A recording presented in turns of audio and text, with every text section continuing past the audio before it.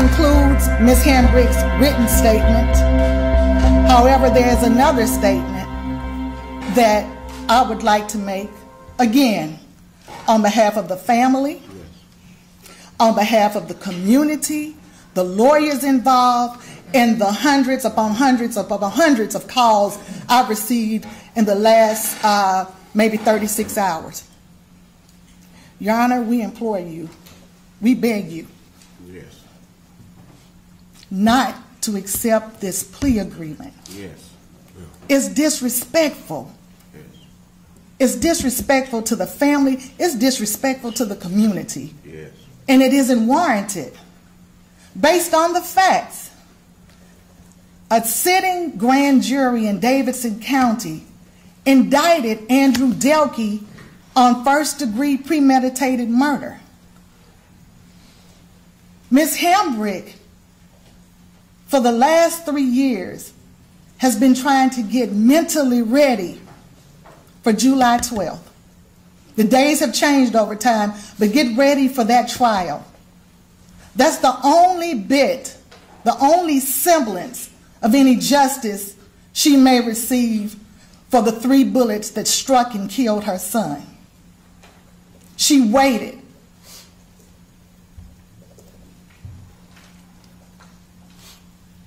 The state, the district's attorney's office, in violation of her rights as a victim, did not consult her, did not contact her about the plea negotiations they all in secret had to get rid of this case, just to get rid of it.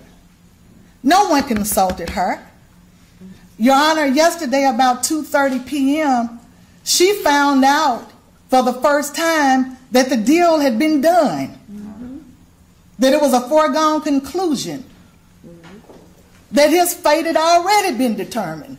They didn't need a jury because white men decided. They decided what was best for this community and for Ms. Hambrick. Judge, you have the power.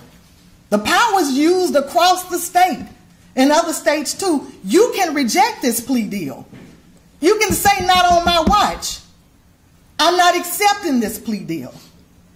And we're begging you, the citizens are begging you, Judge Monty Watkins, to do the right thing and reject this plea deal. It's not fair. It's not justice. It's not justice. Ms. Hambrick is continuously looking for justice and getting slapped in the face and slapped down and treated in an inhumane way. Not even the common courtesy to say, hey, let's talk about this. We want to talk about settling. It was an announcement made to her yesterday where the DA said, I've done it, this is what I'm doing, this is my office, that's it.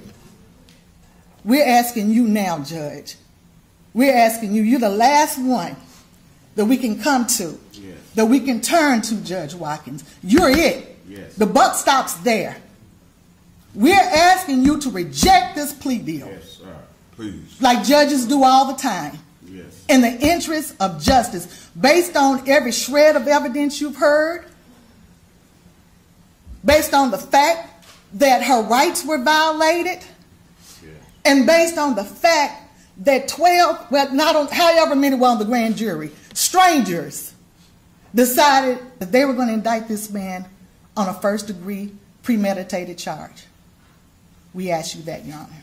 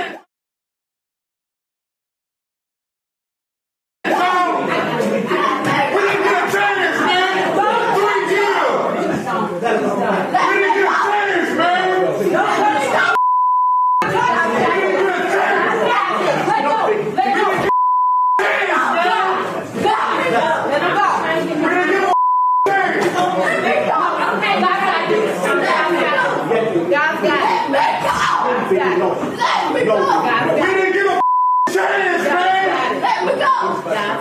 Let me go.